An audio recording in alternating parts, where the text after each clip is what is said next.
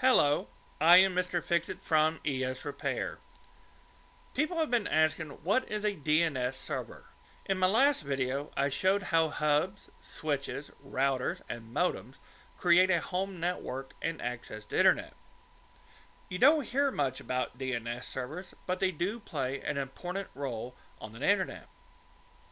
DNS is short for Domain Name System, sometimes called name servers. It's a computer server that contains a database of public IP addresses and their associated host names. They are like the telephone directory. You look up the name of the person or business and it will show the telephone number to call. The DNS server does the same thing for websites and other computers. They resolve or translate host names to IP addresses because computers and network devices don't work well with names when trying to locate each other on the internet. It's far more efficient to use an IP address. In most cases, a primary and a secondary DNS server are configured on either your router, computer, or both whenever you are connected to your internet service provider. There are usually two DNS servers. In case one of them happens to fail, the second is used to resolve host names as they are requested. Every site has their own DNS servers, known as support servers. To see your DNS server settings, find the network connection in the lower right, right-click it, then left-click Network and Internet Settings. Below Network Status, click Change Connection Properties. Now scroll down to the bottom and it shows the primary and secondary DNS servers. All inquiries on your network will go to this IP address.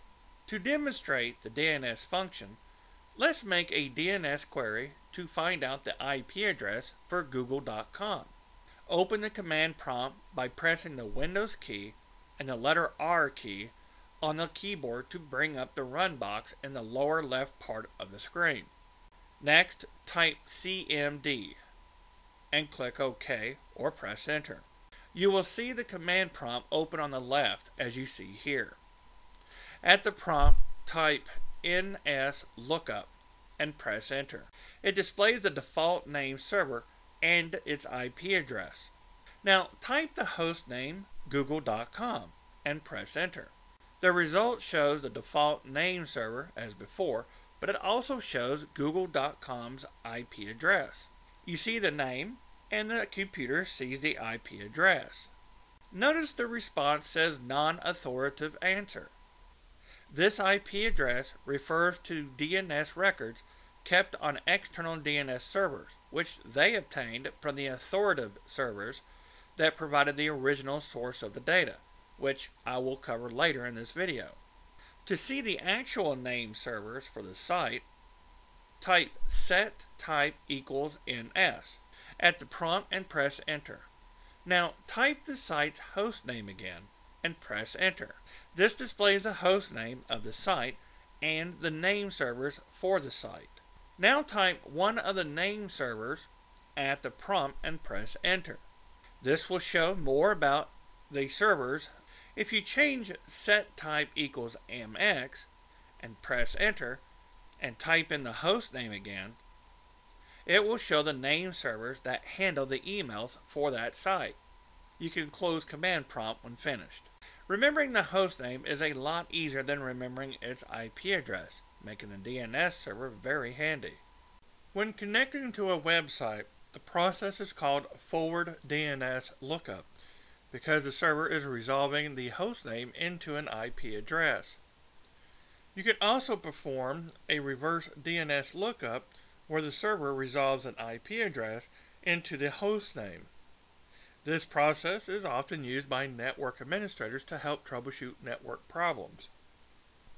To speed up resolving host names, DNS servers use a cache to store the resolved IP address for a given host name for future requests.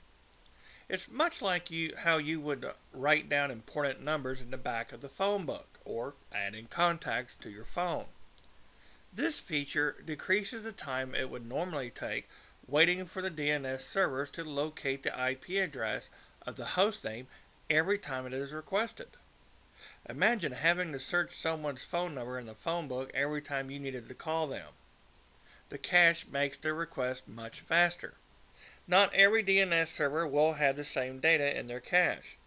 The DNS server's cache only stores the data it itself had requested. But there are a handful of DNS servers known as authoritative root servers that do contain every registered host name and its IP address that I will cover later in this video. Although DNS servers use cache to speed up requests, your computer also has its own DNS cache called the host file. It contains all the host names and their associated IP addresses for each site your computer has visited.